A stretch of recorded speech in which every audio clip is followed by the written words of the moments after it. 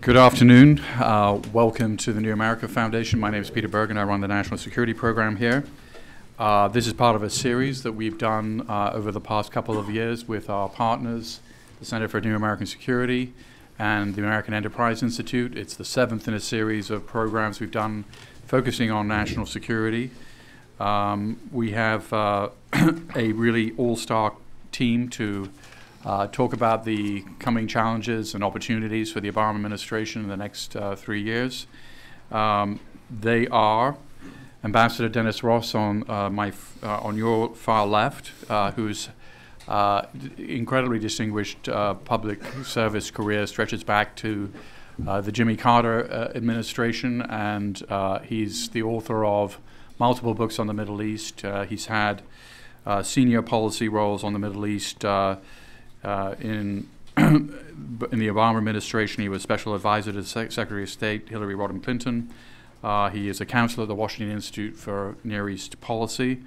To his immediate left is Robert Kaplan, who is about to publish, get this, his 15th book.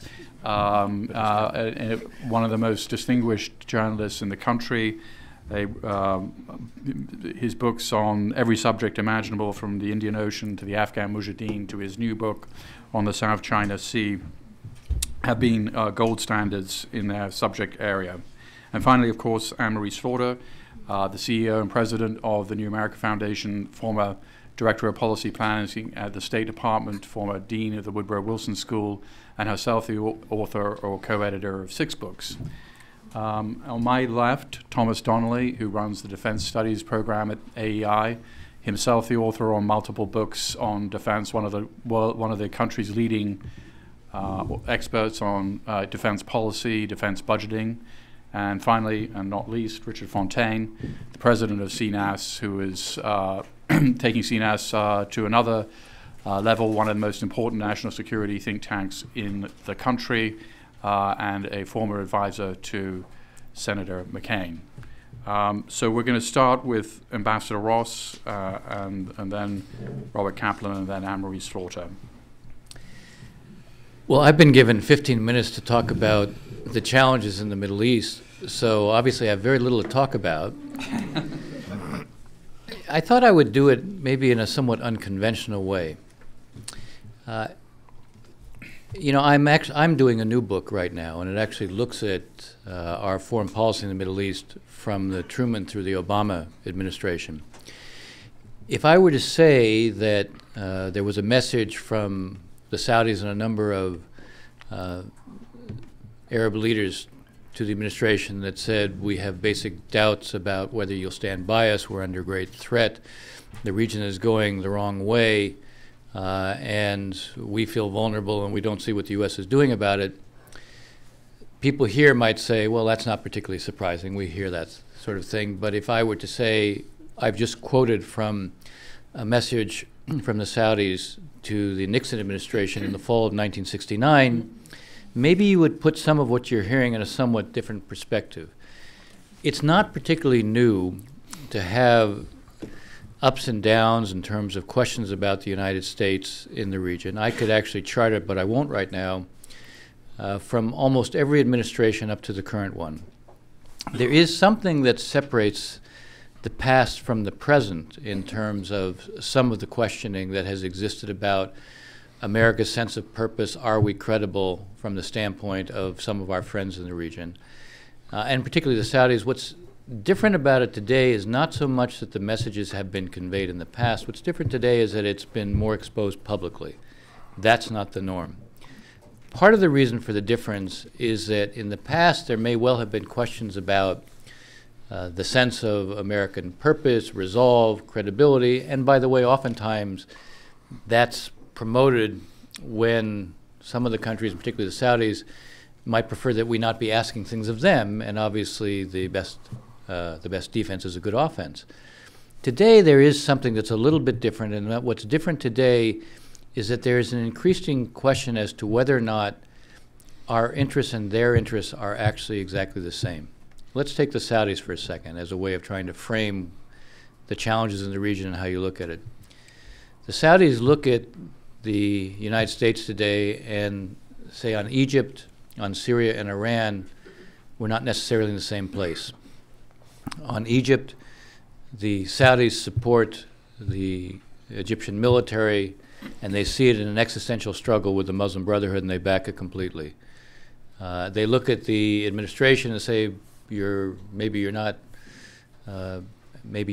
cutting all the aid, but you're curtailing the assistance. You don't seem to be supporting the military the way we do. They look at Syria, and they see themselves there involved in a kind of basic struggle with the Iranians in what is a kind of proxy conflict, producing an absolutely horrific conflict in Syria in terms of both its humanitarian and even its strategic consequences. And they look at Iran and they see that we've now joined with the other members of 5+1 and just done a deal which from their standpoint in many respects may be a precursor of a broader deal with the Iranians who they see themselves involved in with the struggle. In my remaining 11 minutes, what I'd like to do is sort of suggest a way to look at each of these issues and maintain a kind of perspective and, in a sense, imply or at least suggest a direction for what we can do. On Egypt, again, I'm focusing on the Saudis now only because I want to kind of frame this in a more containable way. We could be talking to the Saudis about what do we really share in terms of our interests when it comes to Egypt. Well, what we share fundamentally is an interest in ensuring that Egypt does not become a failed state. That would be a disaster for the United States, and it would certainly be a disaster for Saudi Arabia. And the question at this point is, who has leverage on the Egyptian military? And I think the answer is, we don't have the kind of leverage we might like to have. I saw a recent poll that was done about the image and favorability of the United States in Egypt, and right now it's at the stratospheric level of 4%. So to suggest that we would have a lot of leverage on the Egyptians right now, even though we have not cut off our assistance, would be to exaggerate reality. But the Saudis actually do have leverage, and we do have a common interest in Egypt not becoming a failed state. And we're not going to be able to go to the Saudis and say, we really think that Egypt should be promoting democracy and find a particularly ready response from the Saudis when it comes to that kind of a suggestion. But as I said, we have a common interest in Egypt not being a failed state. And the Saudis certainly want to be in a position where they are not Egypt's banker forever. So we could be focusing on, all right, what can be done to begin to restore stability in Egypt? You want to see tourism reemerge in Egypt. You want to see foreign investment reemerge in Egypt.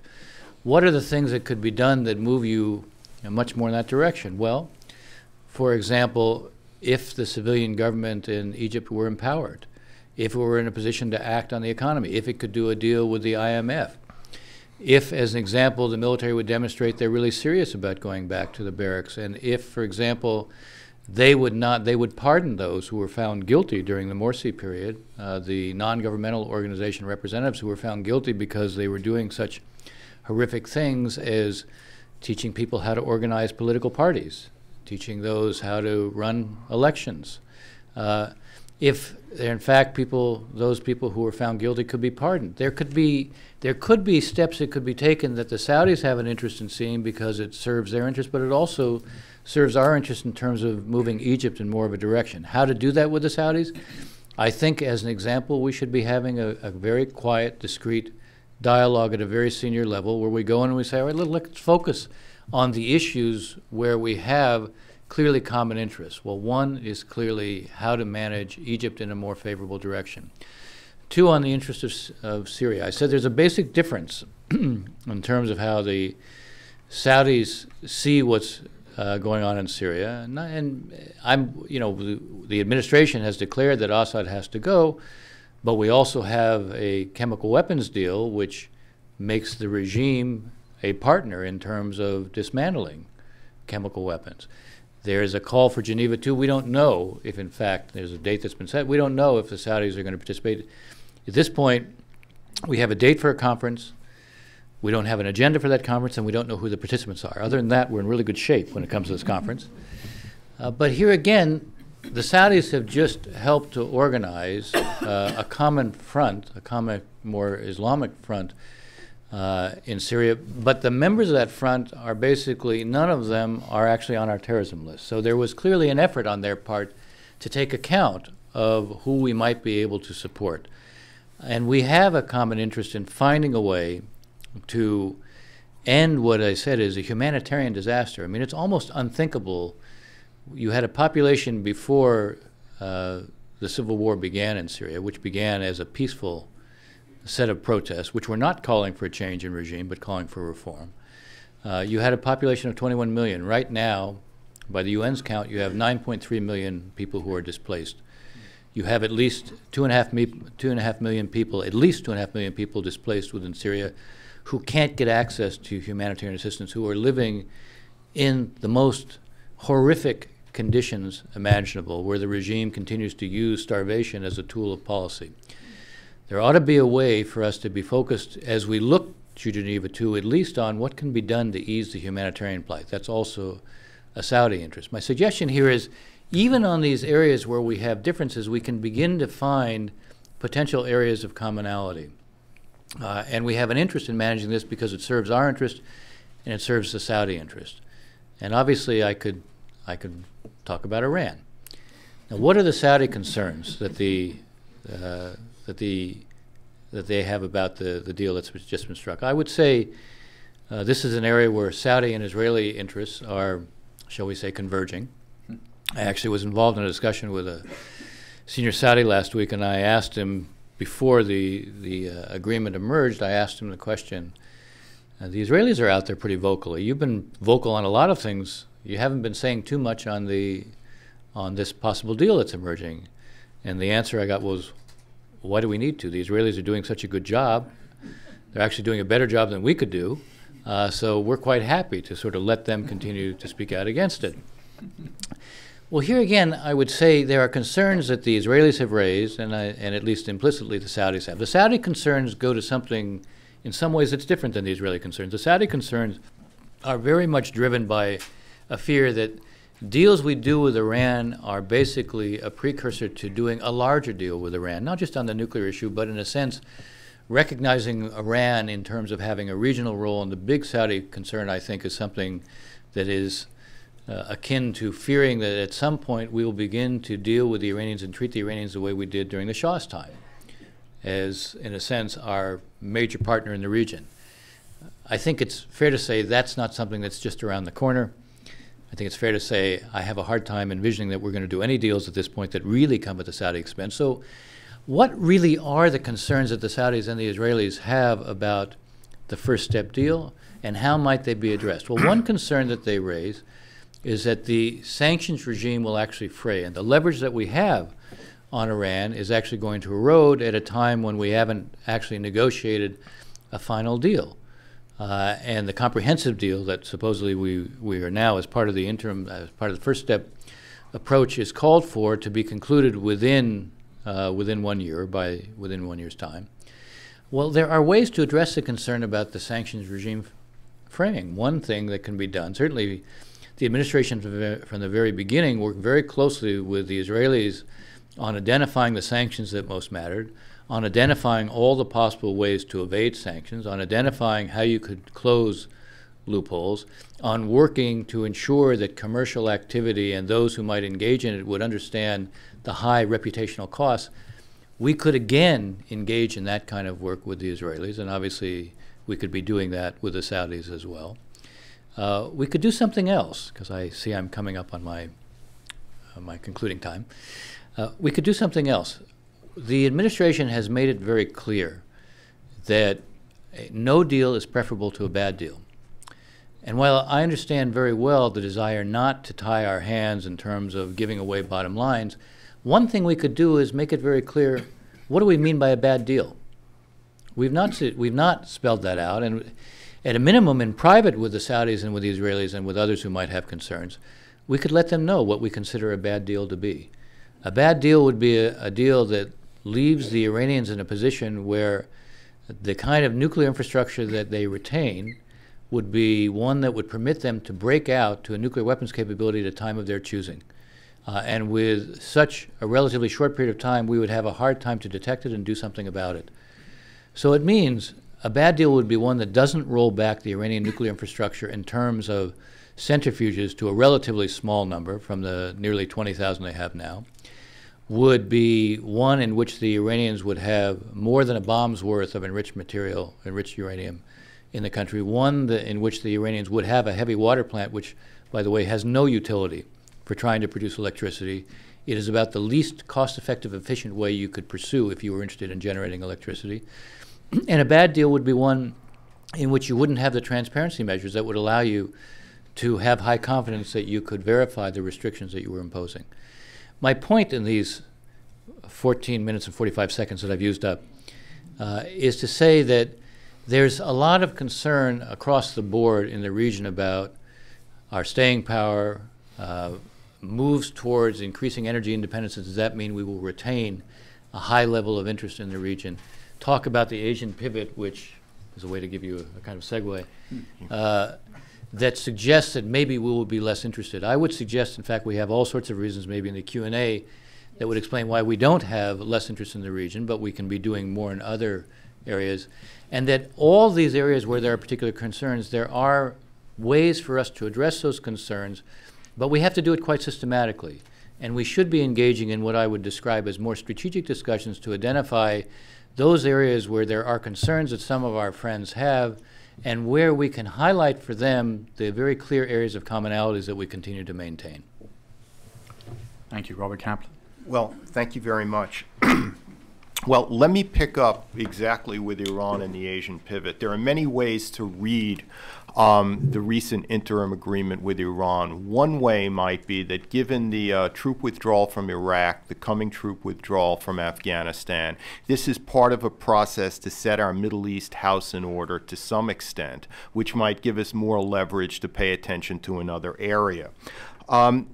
The Asian pivot, which has been much ballyhooed, I'm going to talk about Asia and Europe over my next 15 minutes.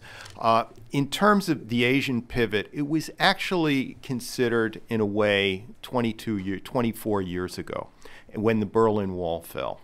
When the Berlin Wall fell, there was a lot of interest and discussion at the time about emphasizing Asia. What happened was a few months later, Saddam Hussein invaded Kuwait. We liberated Kuwait. Then the Navy and Air Force got tied down in a no-fly zone over Iraq for the next 12 years. Then 9/11, then Afghanistan, then Iraq. And now we're out of Iraq, we're getting out of Afghanistan, we're back to Asia. So it's also a natural organic evolution, and it's also an aspiration rather than a declaration, because it aspires to put more emphasis on an area, but it only aspires to do so, the Middle East, if the Middle East allows, and the Middle East does not always allow. Let me talk a bit about what's going on in Asia from an historical perspective. For the last in past decades, in the 60s, 70s, the 50s, many Asian states were in internal turmoil. China had the Great Leap Forward, the great proletariat cultural revolution. It was internally focused. Malaya, which became Malaysia, and Vietnam were involved in internal wars and rebellions. Japan was in a quasi-pacifistic state as an aftershock after the militarism of World War II. So nobody was focusing so much about lines in the blue water, about who controls what, because nobody could really project power outwards because they were focused internally.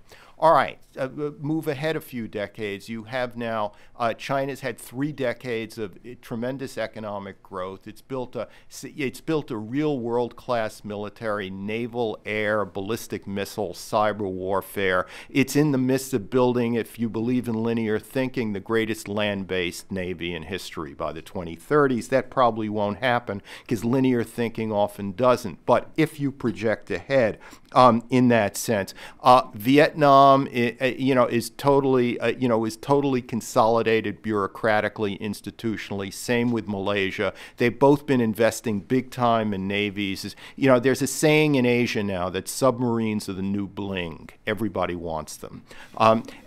China has 62 of the quietest diesel, electric, and nuclear submarines. They're going to surpass us over the next 10 years. And Vietnam just bought 4 new Kilo class, which is an enormous number for a country that size.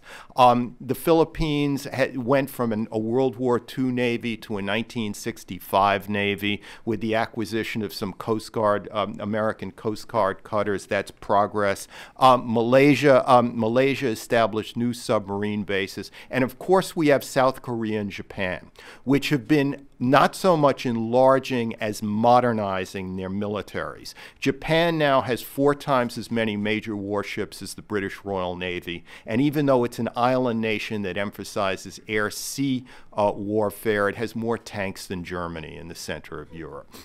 South Korea, too, I can go on and bore you with statistics. So everyone is projecting power outwards with not so much old-fashioned ox and cow land armies, but a real honest-to-goodness, postmodern 21st century navies and air forces. And lo and behold, they have disagreements over who controls what in the East China Sea and the South China Sea, et cetera, et cetera. The other thing is nationalism has been somewhat passé in Europe, at least until recently. For most of the Cold War, Europe was in, you could argue, a post-national phase.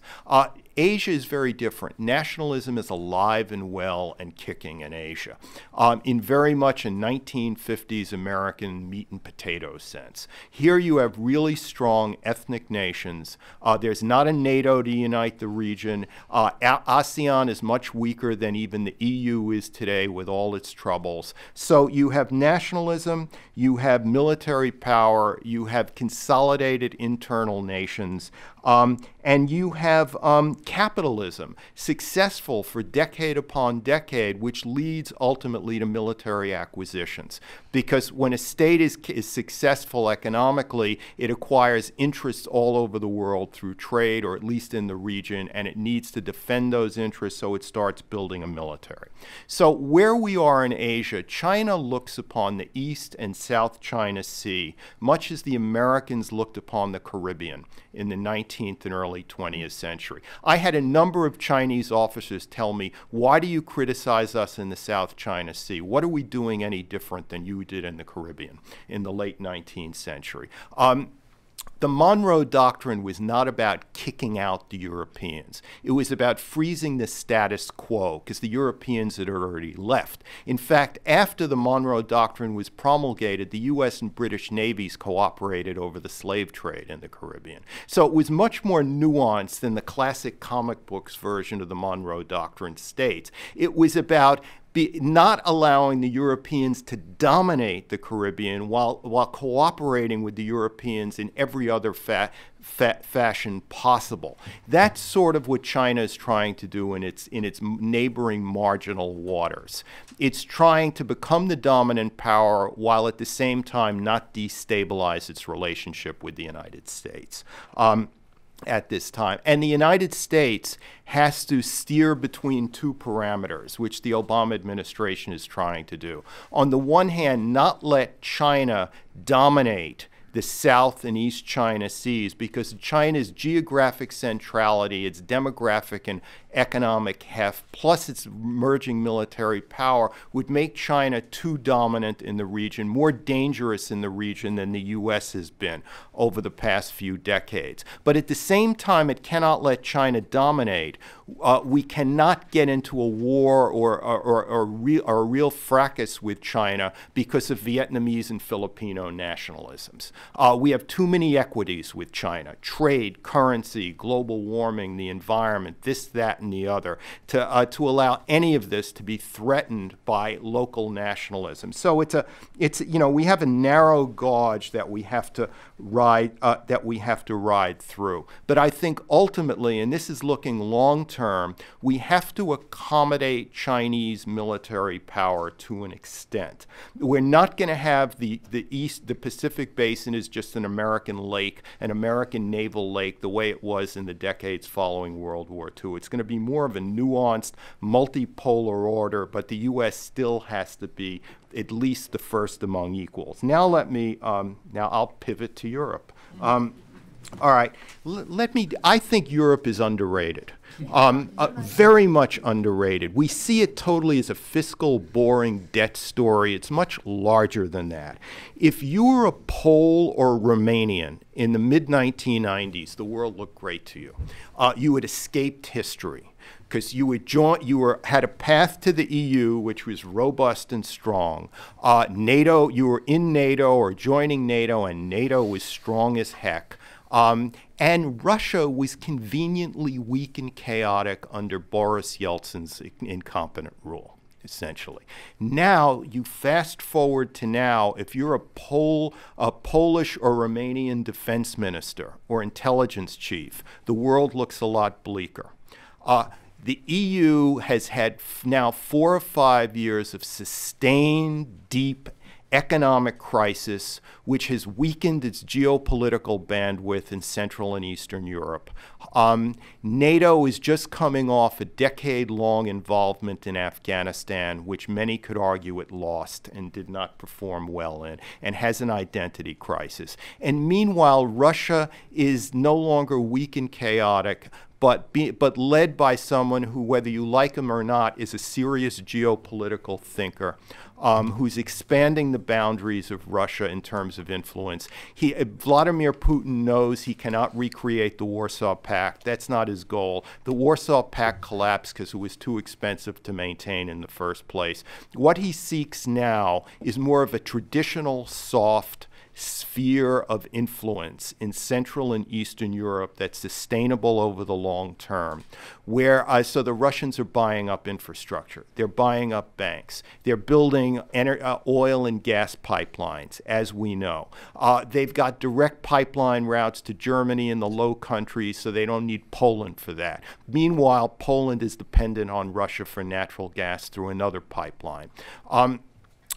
Poland, Bulgaria, the Baltic states, they all depend on Russian natural gas for 90% of their energy needs. Romania is an exception because it has its own energy. It gets only 30%. But Romania is an exception. So we're not seeing the recreation of the Warsaw Pact. We're seeing a more nuanced, subtle Europe of differing shades, where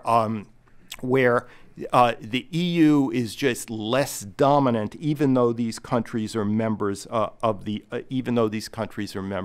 EU. If you were to ask me who's the most interesting leader in the world now, all right, you could say President Rouhani of Iran. You could name some others. Let me give you an obscure one to follow. It's Prime Minister Viktor Orban of Hungary. Viktor Orban's an interesting man, very capable, sharp guy. He's moving Hungary demonstrably in the direction of neo-authoritarianism, with more and more restrictions on the media, more and more restrictions on the economy. But then you have to ask, why is he doing this if he's so smart? He's closer to Brussels geographically than he is to Moscow. He's in the heart of Central Europe. Hungary had a fairly happy transition to democracy and to capitalism in the 1990s. Maybe Viktor Orban knows something that other people don't, that the Kremlin is more and more influential and Brussels is less and less influential, and he has to protect his equities. He's planning for the future. Viktor Orban is like the canary in the coal mine, so to speak. So an EU crisis that goes on for 5 years with 40% unemployment rates in certain countries is one thing. Such a crisis that goes on for 8 or 10 years is quite another thing, because attrition of the same adds up to big change. And you have a real disaffected youth population in Western Europe. You have less influence of the West in Central and Eastern Europe. You have an authoritarian Russia. You have Europe that doesn't end at the Mediterranean but at the Sahara, so is affected by the instability in Libya, in Tunisia, etc. Europe is not just an economic story. It's geopolitically interesting, and it requires greater and greater attention by the Obama administration. With the last 2 minutes I have left, let me talk about the Caucasus for a minute. Because the Caucasus are interesting. In the 1990s, Armenia was pro-Russian, but it was not a Russian satellite. Georgia was pro-Western, and Azerbaijan, because of its own emerging energy sources, energy bonanza in the 1990s, was able to play off various blocks, so to speak. Armenia is now a hardcore Russian satellite with thousands of Russian troops on the ground. It just became a member of the customs union like Belarus and Kazakhstan with Russia. Georgia has partly mishandled things so that it's more and more under the veto power. It's been Finlandized by Russia in the sense that maybe some East European countries threaten now to be Finlandized by Russia over the long run. And Azerbaijan, even despite its massive energy bonanza, its ability in previous years to play the Israelis off against the Iranians and the Turks and this and that, has to pay closer and closer attention to what Vladimir Putin wants. So there's a lot going on in the world, in other words, that is not, specifically focused on the changing balance of power in the Middle East, but is affected by the changing balance of power in the Middle East. Thank you. Thank you. Marie. So, Rob, for a second, I thought we're actually going to agree. We're actually going to agree. You're going to say Europe is far more important than we realize, something that I've been saying for 30 years. But of course, and I was getting all excited, and then of course you said it's far more interesting because the EU is actually falling apart, and it's the non-EU parts of Europe that are more interesting. We're going to differ there. I'll just, we can bring that out in the discussion period, but I will just note that I'm guessing you, as many others, were saying 5 years ago when the euro crisis started, or 4 years ago, that the EU would not survive till today, and actually it is coming through it. And I still think has its problems, but is still more important as the EU, as the largest economy in the world. But I'm not going to talk about that just now. You left me the rest of the world, which would be Africa and Latin America. But what I'm going to do is instead try to talk about the whole world, but from a different perspective, which will, I think, cover some of those areas, but also look at some of the areas you all have talked about.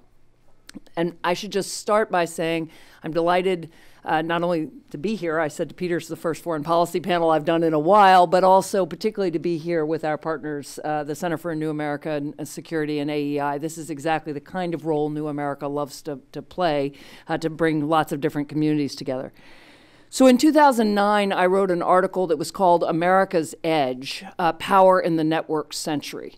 And I argued, this was January of 2009, so just after President Obama had been elected, that actually for all the focus on the decline of the United States, we were still using an outdated geopolitical frame that looked at the world in terms of big states and smaller states, but above all of separate states, and that in fact, in a deeply interconnected networked world, what was most important to be a global power was how connected you were to all other entities, nodes, countries, companies, groups around the world. And it pointed out that from that perspective, in a networked world, the United States was the most connected power in influential ways. And if it built on that, it had a much brighter future than anybody was projecting.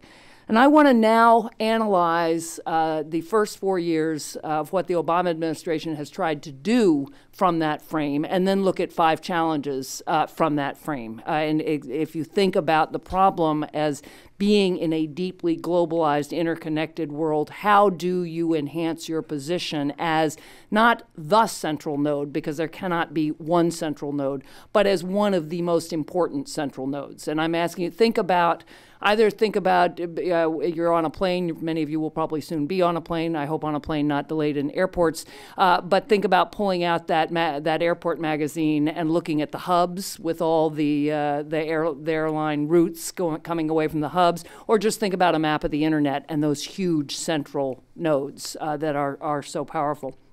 So if you look at it from that point of view, economically, what the Obama administration is trying to do is to make us once again the central trading and manufacturing platform of the world, which sounds like a almost delusional idea if you think about every piece, thing we pick up that still says made in China and now increasingly made in Vietnam or made in Bangladesh. However, as you look at the future of manufacturing, whether it's 3D manufacturing or simply much, much more automated manufacturing, the United States, as you've read, you're starting to see reshoring. You're starting to see very big companies coming back.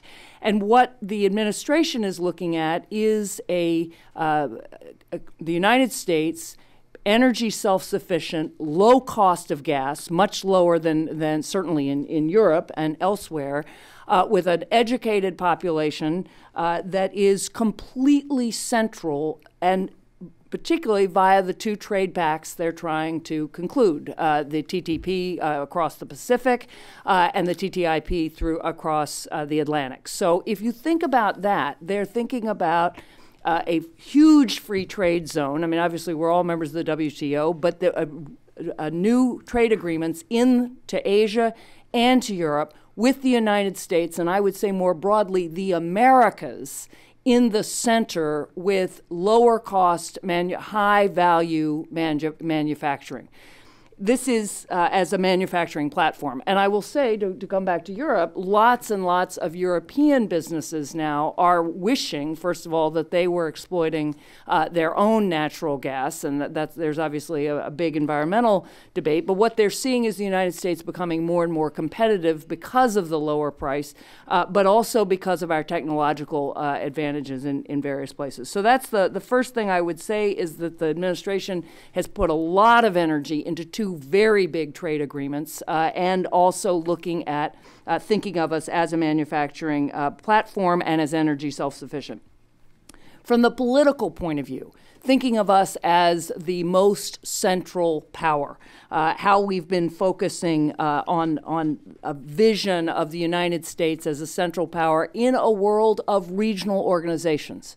So this is, again, something people don't pay a lot of attention to, how much we have invested in existing regional organizations and building new ones. And here, coming to Asia, although we still are having a hard time getting to the Asian summits this last time because of the government shutdown, but this administration has poured a lot into the East Asian Summit. When President Obama came in, Henry Kissinger said, the one part of the world that is really not institutionalized at all from a strategic point of view is Asia, and for the reason that APEC, you had Hong Kong and Taiwan, but that obviously could not be a security organization. Now there is the East Asia Summit. It can address security issues. It does address issues in the South and East China Seas, radically imperfectly, for sure, but at least there's a forum there, and we are a part of it.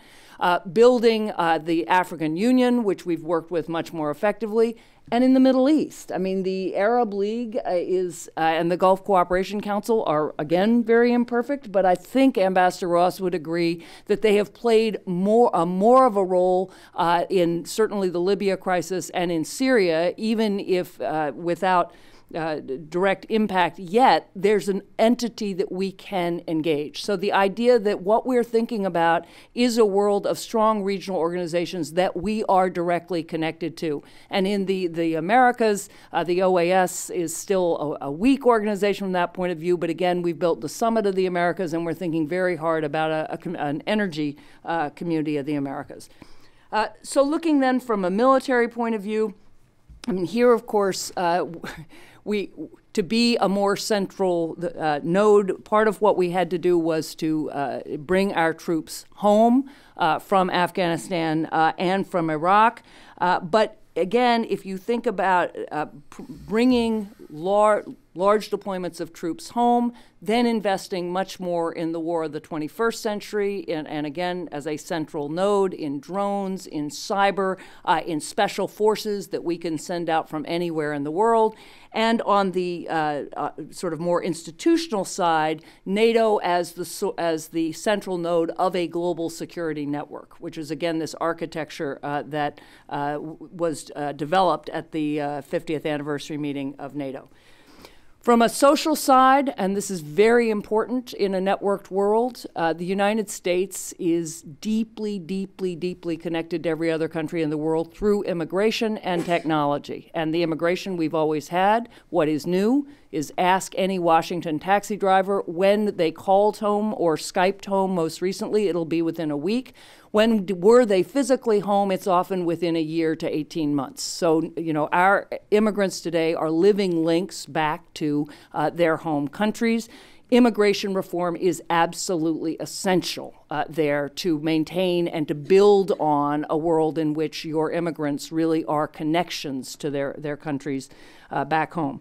And finally, and perhaps most importantly, and I'm going to come back to this on the challenges, technological centrality. Right? We invented the internet, and we have been absolutely the most important central node in internet governance, in internet innovation, and again from the Obama administration, for the cause of internet freedom, to have a global open internet, to have a right to connect.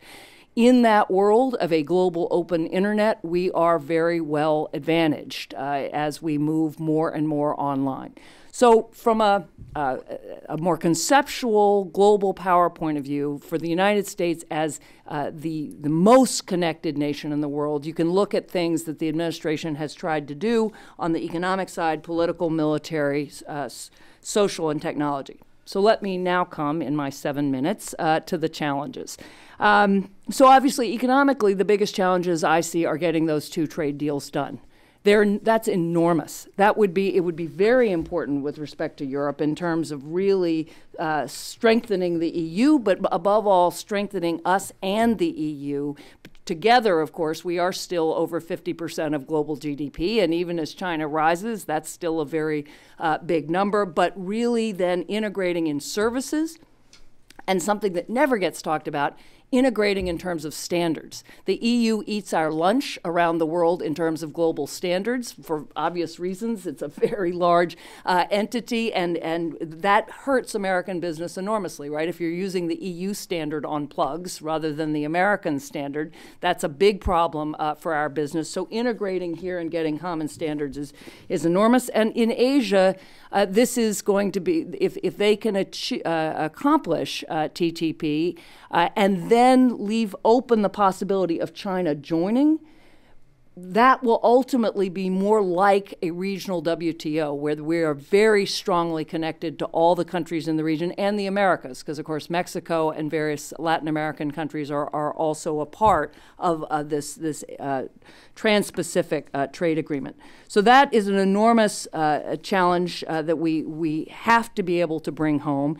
The second is addressing the problems created by the NSA spying, by PRISM.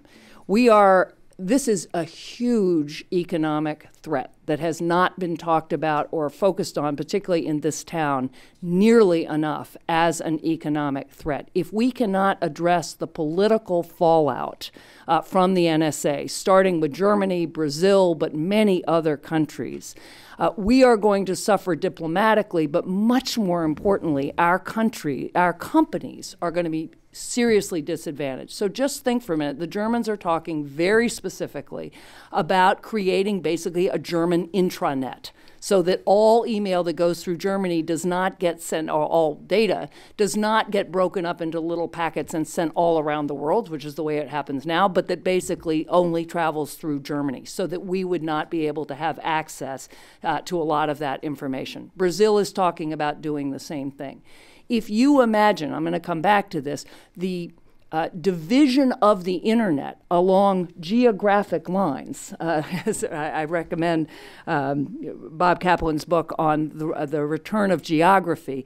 That's a disaster for all of our companies that assume global data flows. Obviously, China is excluded, but most other countries are still very much a part of a global internet. And for Google, for Facebook, for all of our internet companies, and that includes, GE, any company that's doing big data storage, which is a growing number, that's an enormous challenge.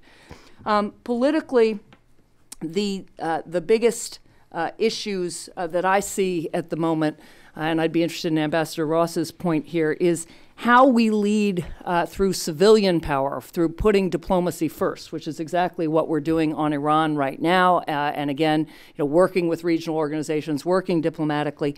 How do we do that without the credible threat of military force?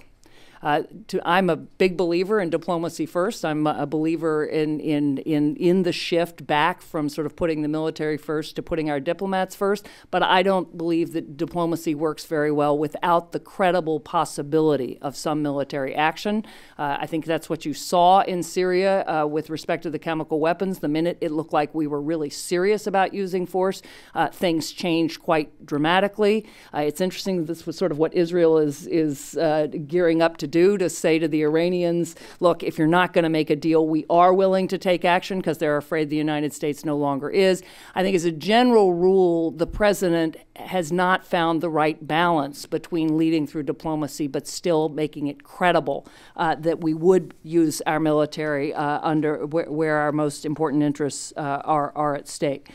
Another area where we have a huge challenge is we're no longer seen as leading on global issues. If we're thinking about the centrality of the United States in a globalized, connected world, then where are we on climate change, on nuclear proliferation more broadly? Although I think if we do get a deal with Iran, we will see a return of the president's global zero agenda, because I think that is something he strongly believes in. But right now, that is certainly in abeyance.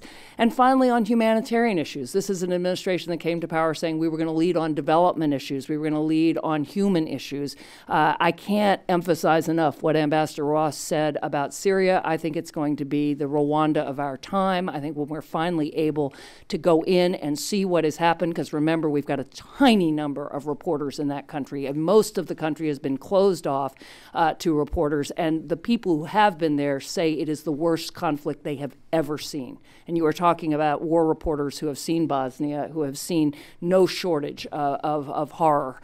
So the United States is not being perceived, none of us are, of actually doing anything that makes a difference for Syrians on the ground. I've got 1 minute. So from the military point of view, I will say I think that the biggest challenge is for this administration to think about rules governing the next generation of warfare. We're investing in drones and cyber and special forces, but so is everybody else. As New America has a database on drones, there are 80 countries that have drones already. I don't think we want a world in which other countries can imagine taking out their enemies the way we have done with our own without some kind of global rules. Similarly, obviously on cyber, we are thinking about that, but the use of social forces as well. With the social challenge, getting immigration done is critical. It's not just critical as a matter of domestic politics. It is critical to building on what has historically been one of our greatest strengths as a country, having immigrants from all over the world, and then, as I said, remaining connected to them back home. And finally, let me end on this huge technological challenge where, because I think partly our hubris and partly this sense, well, everybody spies, so we do too. And if we can do it, we will do it. And we are going to collect data first and then target particular individuals later.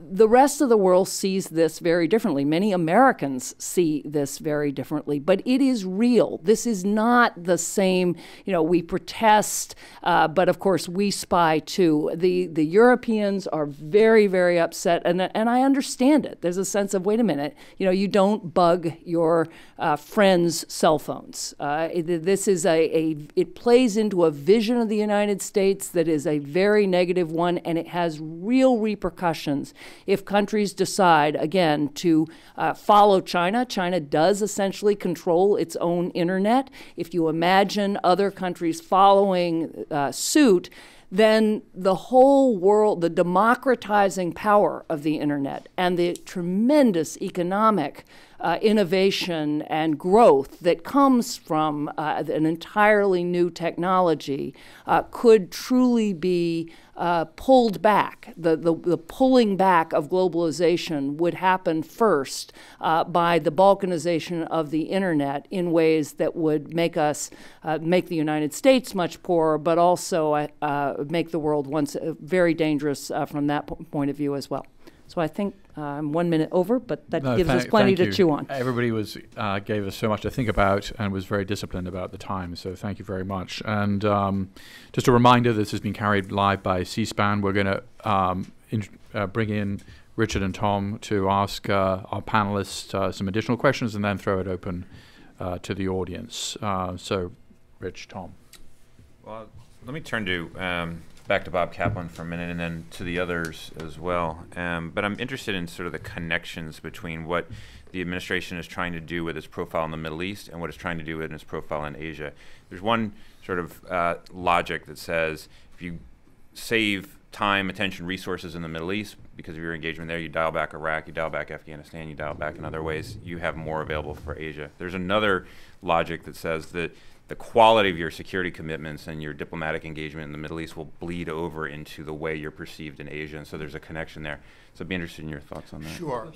First of all, obviously if you get involved in a long ground war somewhere, that's going to deplete your attention elsewhere. And Asia did not like the Iraq and Afghan wars. Taiwan especially didn't like it. The Vietnamese didn't like it because it meant less attention on the U.S. dealing with China. It meant less attention of the top policymakers in terms of, in terms of military deployments. It's true that if you set good examples in one region, it affects another region. It affects your world because nations can only judge you on your past actions. And if your past actions are not impressive, they're going to have less respect for you. But I think there's something else that we're missing. We're all too much prisoners of Cold War area studies, of these hard and fast divisions between the Middle East, South Asia, Southeast Asia, East Asia. And what's happening is that there's a collapse.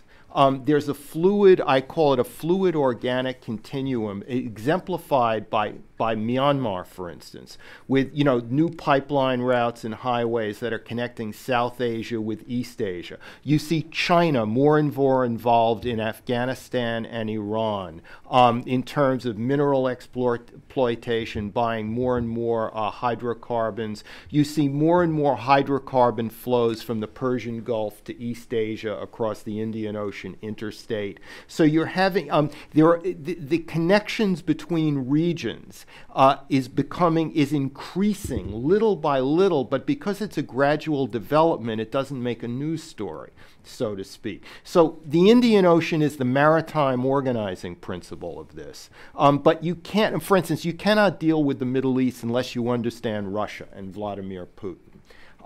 And you cannot deal with energy in Asia unless you understand the Persian Gulf. The fact that China and India are going to need more and more of their hydrocarbon resources from the Persian Gulf, while the U.S. may need less and less in the future. So there's less and less of a distinction. But in the extreme cases of getting involved in in an interminable land war somewhere, or setting a bad example somewhere that leads people elsewhere to question your power, the assumptions of your questions are correct. Let me I want to quickly follow up on that. There is a perception that there isn't another actor like the United States, that if you have an area of great instability, that if the United States doesn't act, it's not clear who will act. So if it looks like we are retrenching, if it looks like we establish red lines but don't act on them, then that does send a message elsewhere. And the very point you made about the increasing dependency upon energy from the Gulf area, and the understanding that historically we've been the ones who's made sure that the sea lines of communication have remained open, that raises questions. Who's going to do it? If the United States doesn't do it, where does that leave them?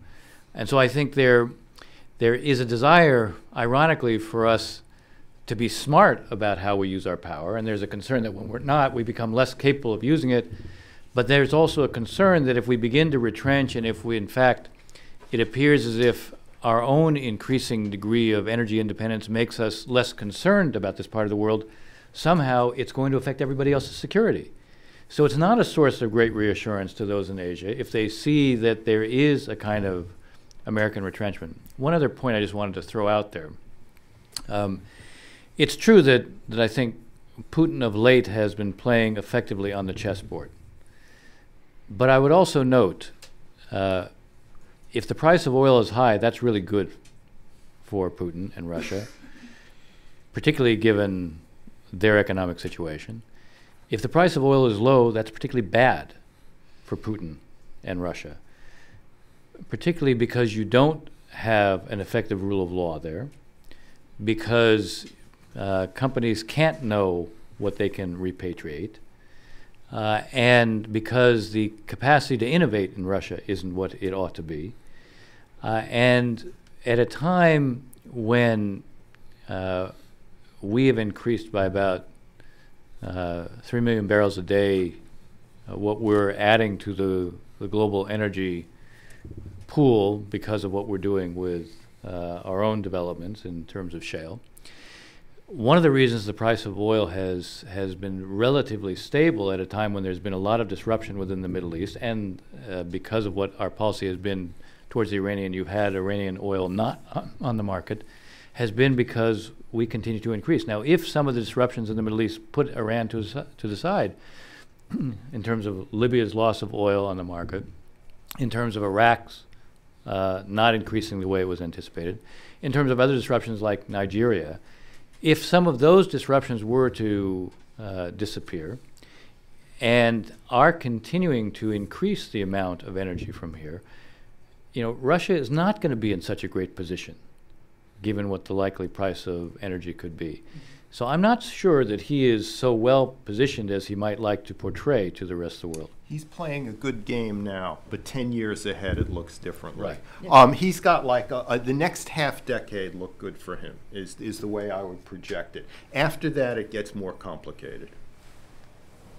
Tom? Well, okay, just every party has to have a pooper. Every conference it's Cassandra, so I'll be the neocon knuckle dragger.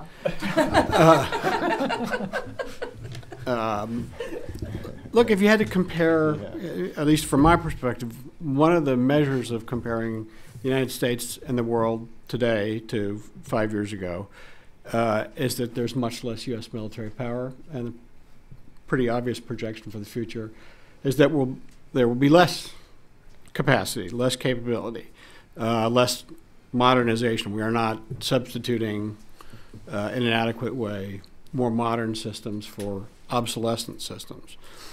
So even things like the Asia pivot essentially evaporate when you look at the actual numbers of platforms involved. There may be a larger slice of the U.S. Navy in the Pacific, but the overall size of the Navy will be so much smaller that there will actually be fewer ships on station. So, in doing our tour of the horizon, we haven't exactly looked at ourselves and our capacity to achieve the goals to remain something of a guarantor or a balancer, whether it's in the Middle East, which is as chaotic or more chaotic even than it has been. And if the Pacific pivot is to mean anything, it should begin first and foremost with establishing a more or less sort of ad hoc set of security arrangements than currently exist. And if Bob's right, that we have to start worrying about Europe again, I mean, after hoping that we had solved that in a somewhat lasting fashion. But essentially, we don't have the capacity, and as we change the character of our economy at home and what our government spends money on, our ability to mobilize our economy, to translate it into military power, will take longer. There'll be less capacity at the margin, and so on and so forth. So I wish you guys would look at the question of American capacity, particularly military capacity, and answer the question what you think that it'll mean for the regions that you talked about the most. What will the Middle East look like without much American power there? If the pivot doesn't materialize, it's not like we have a lot of ships in the Indian Ocean in the first place, and so forth. Can I ask a question back? Sure. I guess first question is just, and Bob, you'll correct me, but I think we've still got 11 aircraft carriers, and the Chinese have 1, and I don't know when the projection is as to when. Not even one. It's not a even Ukrainian piece of junk. Okay, that, just. But the trajectory is in. I understand, but 11 aircraft carriers takes a long time. But I guess my question back to Tom is, what do you imagine war would look like? I mean, whatever the capacities allow. It'd be any student of military history, wouldn't be so foolish as to rule out a particular kind of war. We have always thought that technology was going to change the character of war. It never does. Where we expect. Think of the early Rumsfeld years, the transformation, the military transformation, where we're going to be able to bomb people from a distance and get them to behave in the ways that we want. And they, came into office specifically saying, we will not escort, Balkans school children. Ended up in a pretty large nation building or post-conflict reconstruction mission. What was the end game in Syria? The idea that we could have launched a couple of cruise missiles and achieved a satisfactory outcome strikes me as unlikely. Can I throw in just another sort of wild card, which is the Indians announced a week ago that they're going to build their 3rd aircraft carrier, so they will be doing much better than the Chinese. And to the extent to which, their ambitions or lack thereof has any impact on any of the things we've just discussed. And well, but they're still building the missiles to try to destroy our carriers. They are developing means of projecting their own power around the region. But the first order of business for them is to trump our investments and our power projection. Can I interject here? First of all, it's not so much surface power; it's undersea power, where the Chinese are really surging ahead. The Indians, regardless of what their position is diplomatically, they effectively held balance against China, the way the Japanese do. There's something we're missing here in this discussion. We're talking about our vulnerabilities, not other vulnerabilities. Look at China. If you were to ask me what's the single biggest question in the world today, I would say it's the direction of the Chinese economy. I think the Chinese economy is in much direr straits than it's written about. They're on a credit bubble. They have ghost cities. The economic expansion is slowing down. Their statistics lie.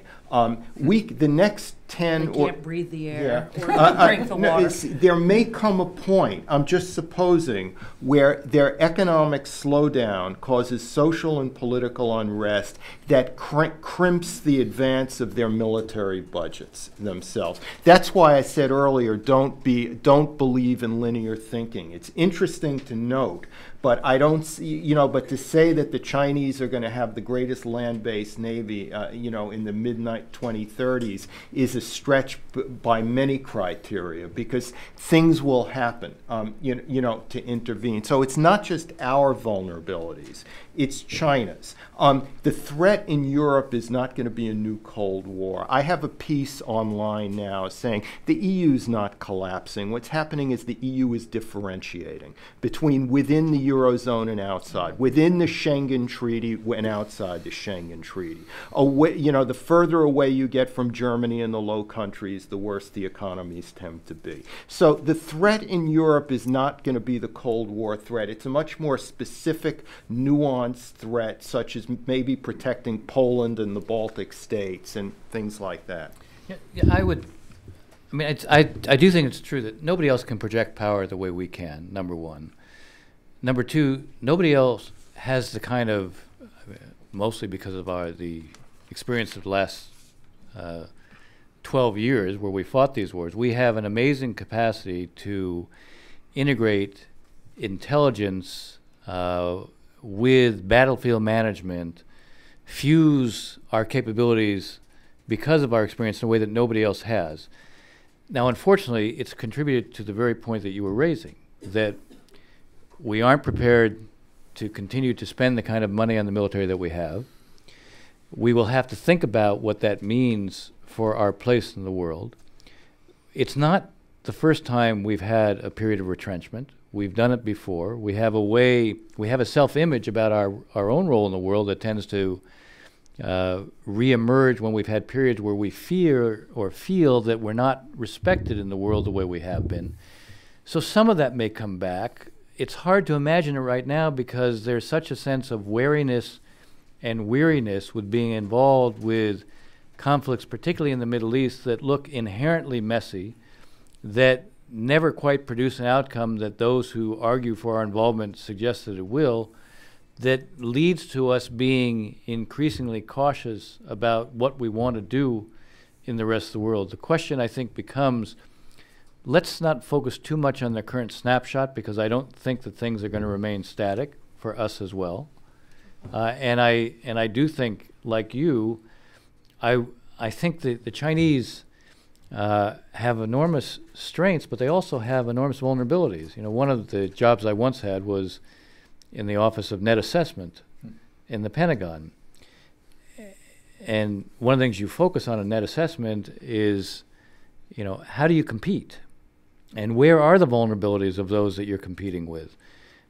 There are, as Anne Marie is suggesting, there's a lot of different measures of power now as well. But I guess with you, I'm not prepared to write off the role of military power, because sooner or later it does have a place. And Anne Marie, you asked me the question, or at least you made a reference to this. Does diplomacy work without the credible use of coercion to back it up? And the answer is it's pretty hard to find examples of success without that. So if it becomes clear that we're not capable of projecting power because we become too hollow, it's going to have a diplomatic consequence. But I guess my larger worry is a point I was trying to get at before. There's nobody else out there who fills that vacuum, and unfortunately vacuums do get filled, and usually not by particularly useful forces. You know, it's interesting, we're an hour and 5 minutes in, and we haven't mentioned the word Al-Qaeda, which would have been, you know, a subject of great interest several years ago. And I guess that's a form of victory, that we have a group of very serious people who simply don't mention it. It is, although I was going to, had I had 18 minutes as opposed to 15 minutes, I wouldn't have mentioned it writ large, but I would have mentioned it in Syria. Yeah.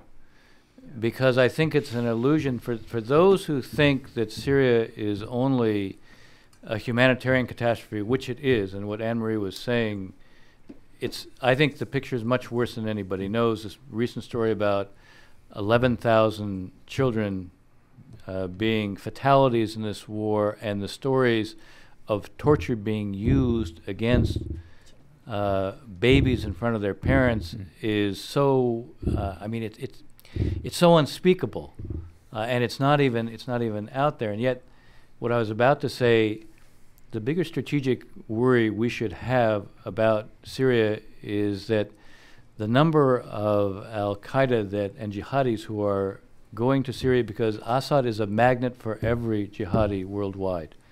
And the idea that somehow they won't embed themselves, and at some point that won't become a problem for us, I think is an illusion. What can be done about it, either Ambassador Ross or Anne-Marie, right now? I mean, other than recognizing it's a problem. And I mean, you talked about a Rwanda of our time, and you've been very vocal about doing something about it. What can be done now? What is a reasonable thing for the Obama administration to do? You say Geneva 2, there's no agenda, and it's not clear who's coming, and is it sort of a waste of time? Go ahead, I'll follow you up. So,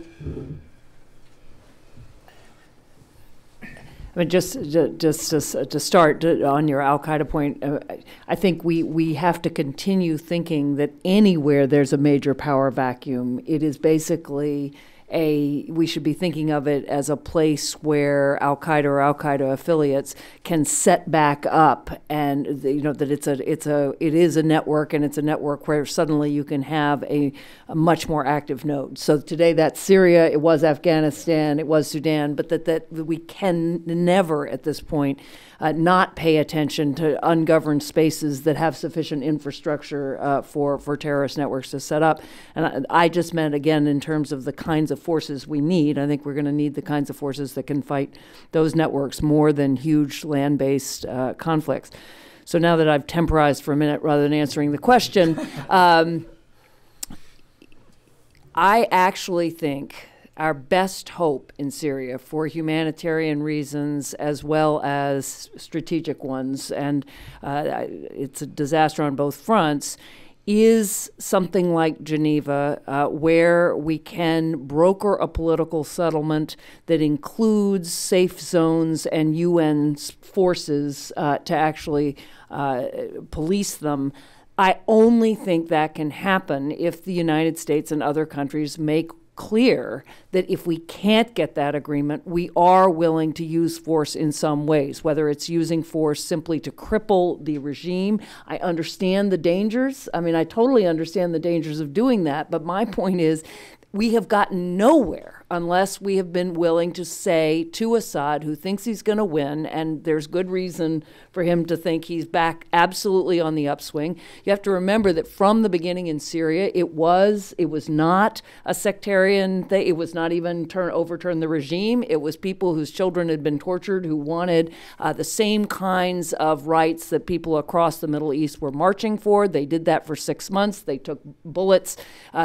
People were, snipers, the works, before they even set up their own forces. But Assad wanted it to be a sectarian conflict from the very beginning. He understood that very clearly. He absolutely did everything he could to fan the flames, calling them terrorists. Well, now it is a sectarian conflict, and they are terrorists. So from my point of view, you'll not get anything unless you make it clear to him that the other side may not win, but he's not going to win either, right? That we are willing at least to take the measures that will stop him from doing what he's doing, and then you get to some kind of political settlement that can be enforced. I do not think, Todd's shaking his head, I do not, if there were good answers, we'd have done something. But I think the alternative to that is watching this thing go for possibly years, and possibly looking at the changing borders around Kurdistan, around Syria and Turkey, in Iraq,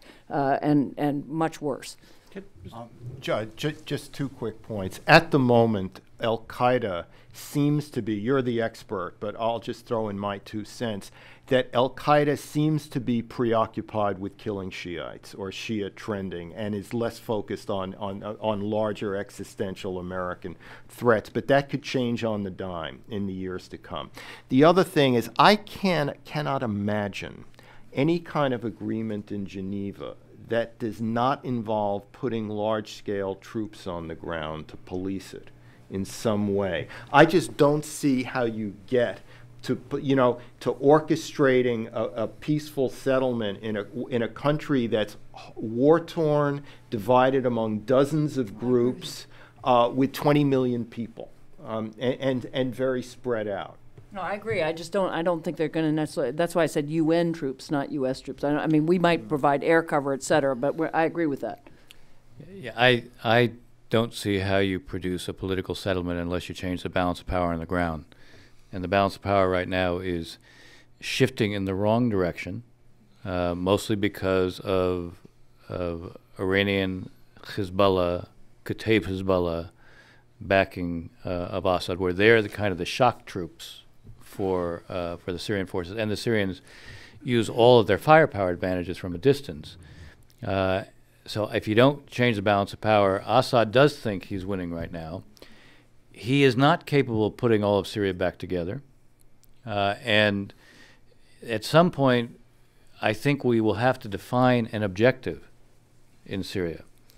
Yes, we want a political outcome. Yes, a political outcome is the best result, but it's impossible to produce it unless the balance of power is changed on the ground. You have to, on the one hand, ensure that it becomes clear that Assad can't win. You have to ensure that those who right now align with Assad understand that he is not going to be the future, and that there can be some kind of assurances for them if they split from him. If you cannot do that, we are simply looking at a war that will continue to grind on. At some point, Al-Qaeda will embed itself. Right now, it's in places, but it's focused on the conflict. But at some point, it will embed itself in parts of Syria, and then we'll face in Syria what we face in Yemen today.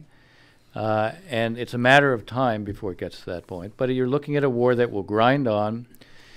You know, today you have 600,000 Syrian refugees in Jordan, so it has a huge effect on Jordan. You have 1 million in Lebanon. It is raising the level of violence in Iraq back to what it was in 2008, sharpening the divide there, making it harder and harder to come up with any kind of political understandings within Iraq. So, I mean, this is a cancer that is not going to be contained within Syria.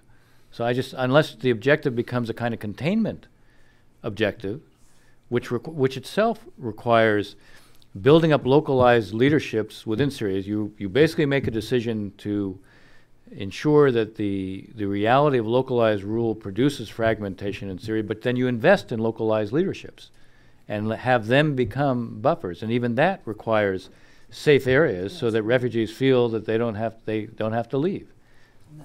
Could I ask a follow-up? I'm wondering, I was particularly struck in the reporting on the timeline aspect of the Iran negotiations now going back a couple of years. Did seem to me to sort of put a different colored set of lenses on, in fact, particularly our Syria strategy, but arguably our regional strategy more broadly. If a nuclear deal with Iran becomes the prime directive, how does that affect our approach to Syria? Doesn't it sort of further constrain our ability or our negotiating position in Syria if these things are inevitably linked, if not directly so? We can't afford to tick off the Iranians too much just as we're trying to lure them to their nuclear destruction. Well, I don't know. I mean, it depends on how you approach negotiations.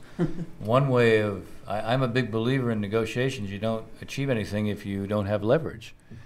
If it looks like we are prepared to concede what Iran might seek in Syria as well, I wonder, those who think, well, in the Arab world, I like to say that conspiracy is like oxygen and everybody breathes it. So there's this big fear that we'll do a deal on the nuclear issue, and in turn we'll give the Iranians what they want in the rest of the region. And one way to answer that fear is by making it clear, no, we have a very clear set of objectives in Syria and elsewhere, and we're going to do certain things with our friends. We're going to shore you up because we're committed to that. We're putting first things first. Iran becoming a threshold nuclear state is not an acceptable outcome. If there's a diplomatic way to achieve that, we ought to try to achieve that. The Iranians should understand that they can have civil nuclear power, and we're prepared to accept that. But the way we approach that negotiation is not going to be linked to everything else. I think if we were to link it to everything else, our ability even to achieve what we want on the nuclear issue with the Iranians diplomatically would disappear. I'd just add, in the last 2 days with all the various conversations about the Iranian deal, I have also heard Iranian experts saying that Syria is getting out of control even for Iran, that this is obviously Syria, Iran supports Hezbollah, Hezbollah is supporting Assad, but that the sort of specter of this continuing in ways that then really starts destabilizing other countries is not a prospect that Iran can contemplate with equanimity. Partly the Saudis are on the other side. I mean, you really start looking at nightmare scenarios. So, the one thing we do know is that Iran wants to be recognized as the major power in the Middle East and in the world, for that matter, that it thinks it is. I would agree with no linkage, but I would well imagine that if you can get a deal, and it's a real deal, and that means we then can engage Iran, the prospect for Iran of actually being able to be part of negotiations on Syria and on other key, and on Afghanistan, is something that seems to me that is leverage, that's something Iran very much wants, and that is at least thinkable if you can imagine getting a deal. Without a deal, it's not. The only thing I would say is, as long as they're prepared to play by a set of rules, they want, if they want a set of rules that give them a kind of hegemony in the region, then obviously that's not an acceptable set of rules. Right. It's one thing to have a respected place in the region. Look, they're a large country there. They have a set of interests. And just as it's possible to accept that they can have civil nuclear power that can't be converted into a nuclear weapon, it's also possible for them to have interests that are respected by others in the region, provided they're prepared to respect other people's interests in the region. I would just add that a balance of power means precisely that. Just because you open up a civil dialogue with a big power that you've been estranged with for a third of a century does not mean that you automatically neglect your other allies. Because once you do that, you lose all the leverage. As somebody wrote, right after dealing with the Chinese in Beijing in '72, Henry Kissinger flew to Moscow. That was where he flew, even though his deal in Beijing was essentially against the Russians, to reassure the Russians. I would imagine that if in the coming months Secretary Kerry were to make a trip to Tehran, it's imaginable now, if that were to happen, he would fly directly from there to Riyadh or to Tel Aviv on his private official plane. Actually, I would suggest he needs to go to those other places first. All right. If he goes to Tehran first-hand first, and then what they read in what has been done is going to be, I'll put it this way. Surprise in diplomacy works if it's such a transformational surprise that everybody sees the benefit. Surprise in diplomacy doesn't work if it's anything less than that, because your friends will read the substance of what you're presenting to them through the lens of their suspicion. They will already have all their defensive worries built very high, and what they hear is interpreted through that lens. And therefore, they may not hear what you're saying. They're going to hear only their fears. We're going to throw it open to Q&A from the audience. If you have a question, can you raise your hand? Please identify yourself. Questions are encouraged, not statements. Wait for the microphone so C-SPAN can get your question. Emily, we'll start with this gentleman here.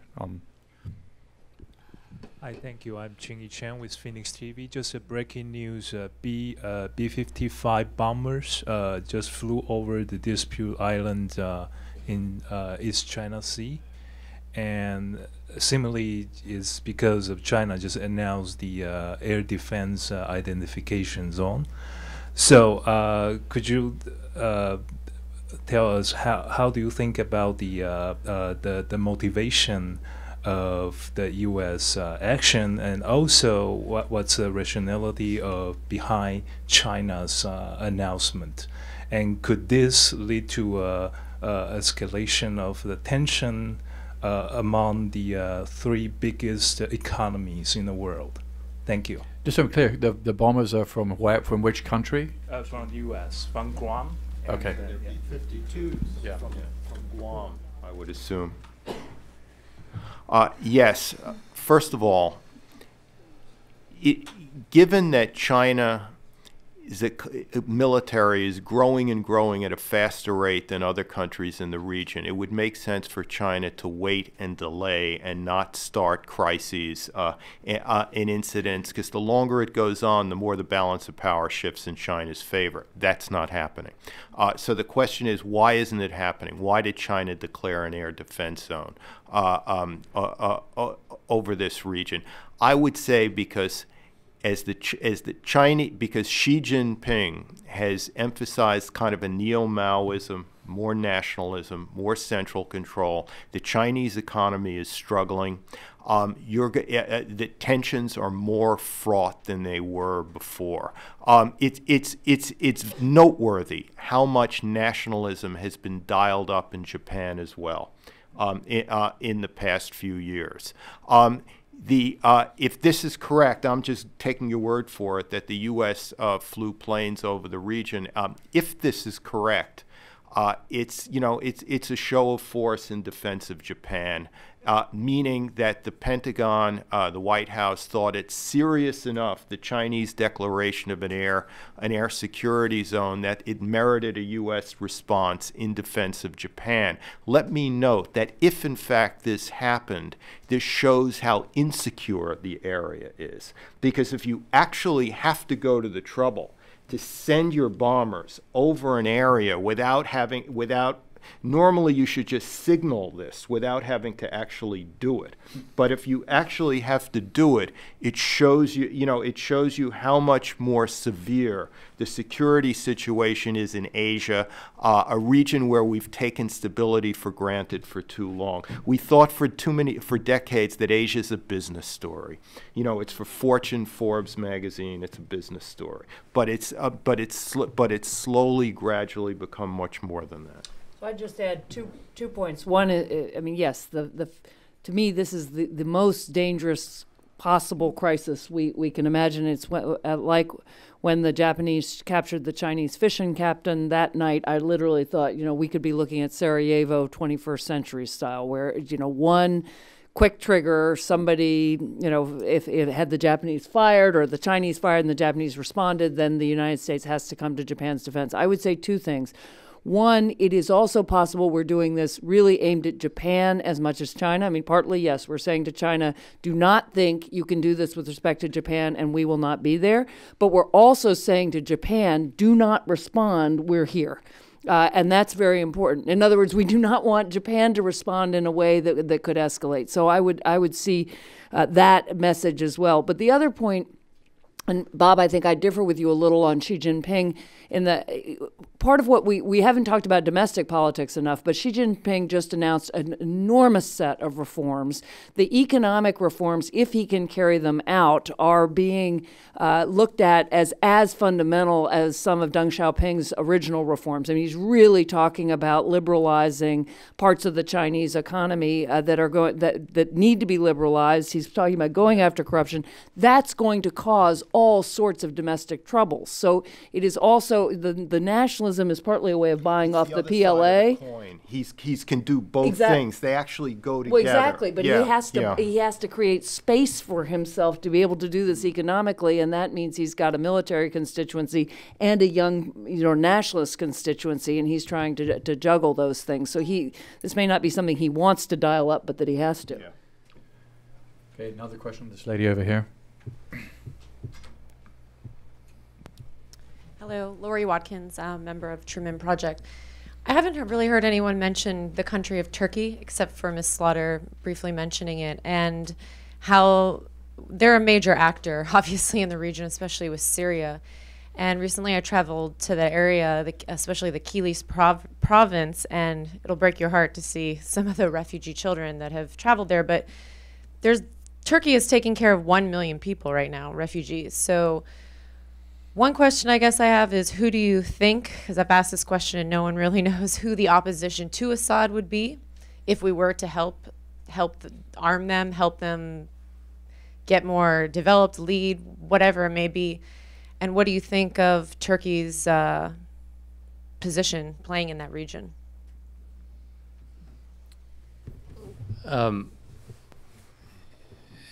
Anne-Marie said something earlier that was right. Early on in what happened in Syria, this started off peacefully. And not only did it start off peacefully, the opposition was dominated by those who were non-sectarian and who wanted an inclusive Syria. What's happened over time is that you've had radical Islamists come to dominate the opposition from the standpoint of fighting capability, in no small part because they had the money and they had the arms. The issue is whether it's too late to try to support the Free Syrian Army in a way that would make it possible to shift the balance of power. Now, one of the things that's happened is that there's a kind of collaboration between the Free Syrian Army and some of the radical Islamists, just because this is a way, I mean, there's both some fighting among them and there's also some collaboration, and that's made it difficult to have confidence that if you provided arms, you could really count on having a high level of confidence that you know where the arms would end up. It seems to me if you really wanted to do something to change the balance of power, you would have to decide that you were going to support the Free Syrian Army. You'd have to do something that we, in effect, always wanted the opposition. We wanted the opposition to have one address. Well, you need those who are providing support to the opposition to have one address. You need it to all be coordinated. You need to have a quarterback. You need to have everything channeled. You need to have training worked out in one way, or everything done in a complementary fashion. That has not been the case. And the question is whether it's too late for that. I'm not sure it's too late. I still think it needs to be part of what might be an integrated strategy towards trying to affect the balance of power. As to Turkey has a huge stake in this, I think this is an issue of some dissonance within Turkey itself. You asked a broader question. You started off by asking a broader question about the role of Turkey. Then you sort of morphed that into focusing only on Syria. You know, Turkey had a foreign policy that was described by a slogan which was called "Zero Problems with Neighbors." Today it has only problems with neighbors. So I think that Turkey itself needs to be rethinking a little bit of what its approach towards the region is going to be. The fact is, you may have noticed that Egypt has dramatically downgraded its relations with Turkey recently.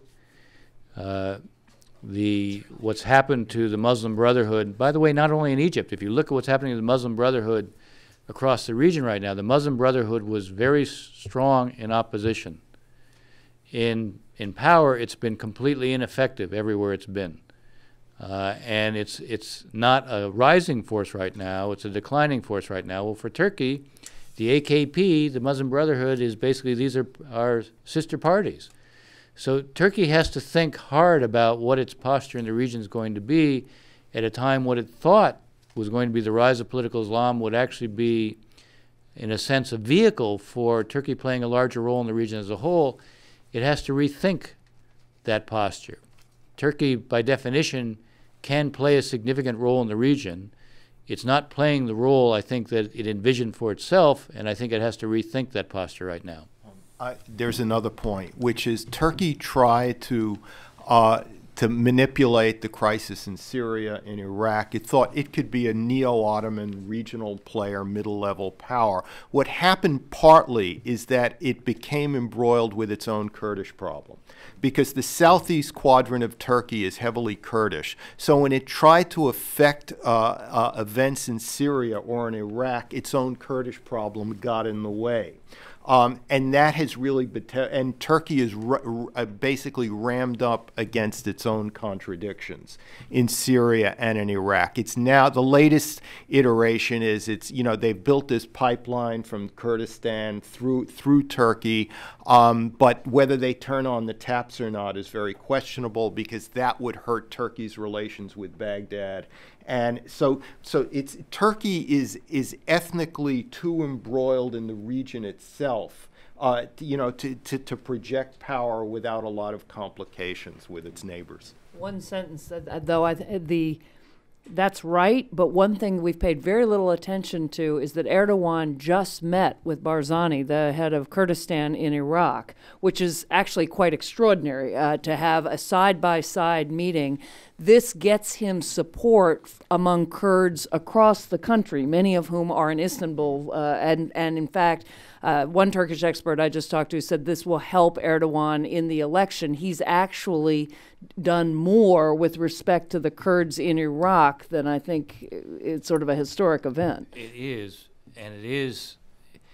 He has been trying to use the Kurdish issue within Turkey as part of his effort as he looks to a change in the constitution which would empower the presidency. So if he were to swap positions and become president, then he would be able to be president with powers as opposed to a more ceremonial. So the point is that you were talking about the relationship in China between what is, in a sense, the internal posture and the external posture. We tend to always think about what the relationship between our domestic and foreign policy is.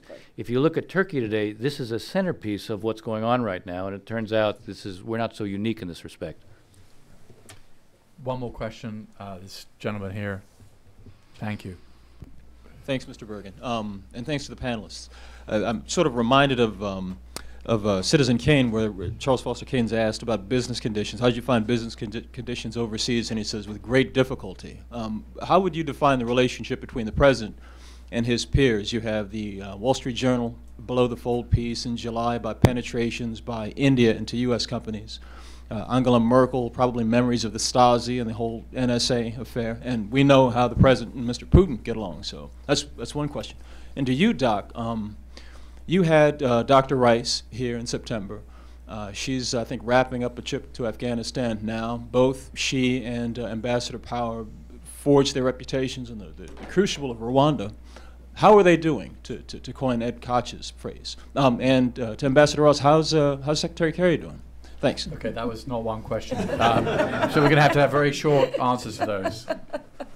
Go ahead. Well. Okay, that's an excellent answer. Yeah.